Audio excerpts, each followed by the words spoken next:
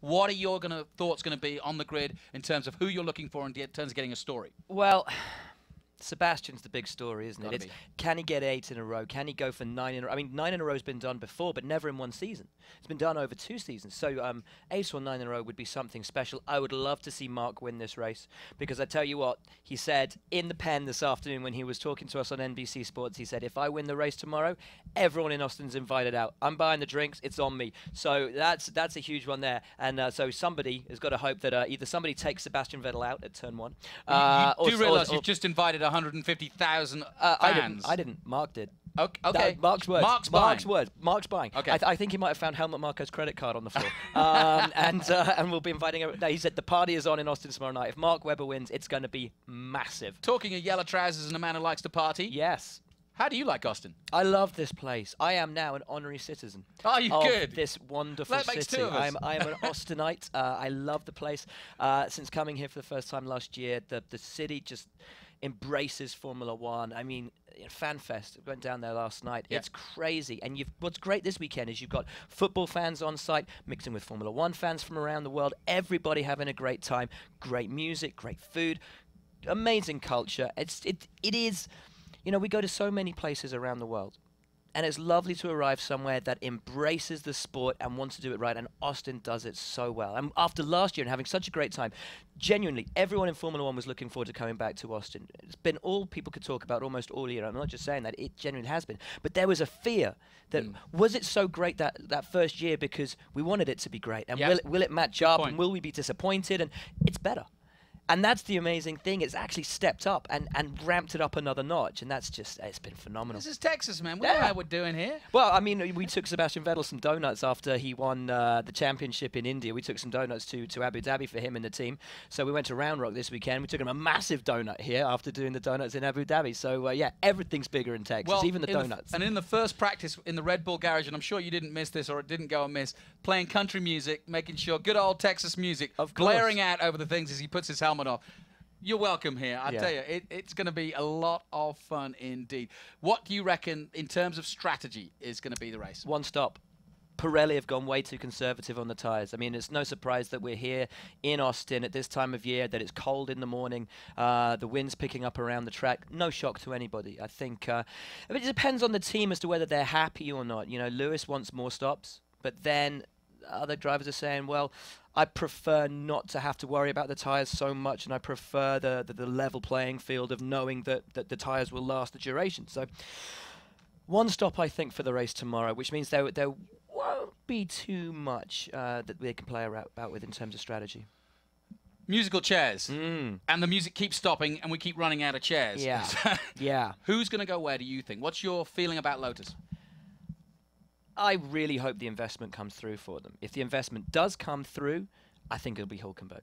And there's got to be a seat for Hülkenberg somewhere. I feel so bad for Perez right now, because a couple of weeks ago everything was looking rosy and now he doesn't have a future. So, you know, here with all the Mexican fans, I know they'll be pushing him onto great things, him and Esteban. I really hope. It'd be kind of cool if we saw Perez and Esteban together in an all-Mexican Sauber team again next year. That'd be lovely. But don't forget, the number 10 car in IndyCar's just opened up as well. It might not be just Formula One that we could be seeing these drivers. If Paul di Resta, whose cousin Dario Franchitti has vacated that number 10 car, loses a seat in Formula One, might Dario put a word in with Chip for that 10 car in IndyCar? You know, not out of a possibility. It's not just musical chairs in Formula One. IndyCar to think about as well.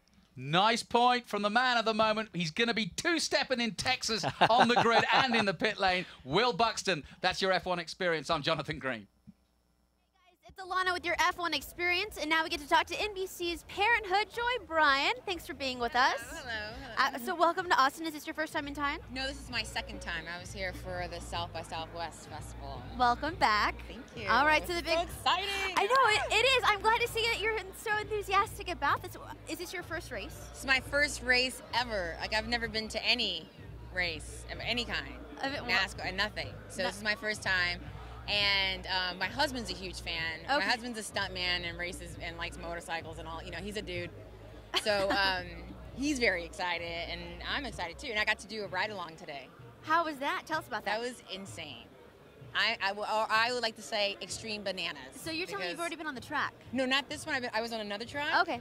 And with one of the drivers, Simone, an awesome woman, awesome driver. I mean, she's an awesome driver, but it's really cool. Like, there's a woman driving a car. I love that.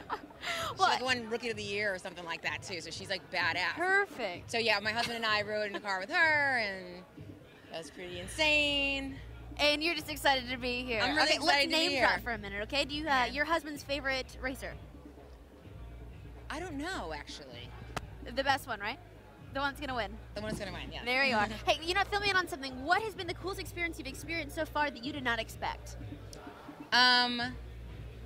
Well, I guess, I mean, being able to actually get in a Formula One car, I did not expect that. So, I mean, that's pretty crazy. Have you made it into the tower yet? No, I'm not sure if I'm gonna do. I mean, I can do it, I guess. I should. I think you should. I don't know. It's kind of like, I don't know, at the glass floor, I can't. I'm like, you know what? You can't experience Austin without making it up to the tower and looking down and making sure you hold everything in. I don't know if I can hold it all in. I held it in on that car, on the track and stuff. I'm not sure if I can do it twice in one day. Well, you take that right up. Let us know how it works out for you. Thank you so much. No, I'm not doing it. Lady, I have faith in you. Thank you so much for talking with us. Thank you. I'm Alana Sarabia, and that's your F1 experience.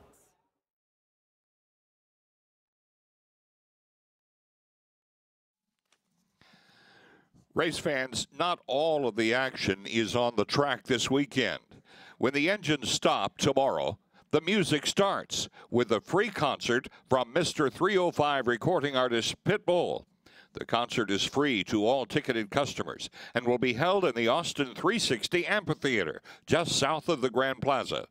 That's Pitbull, Sunday after the race.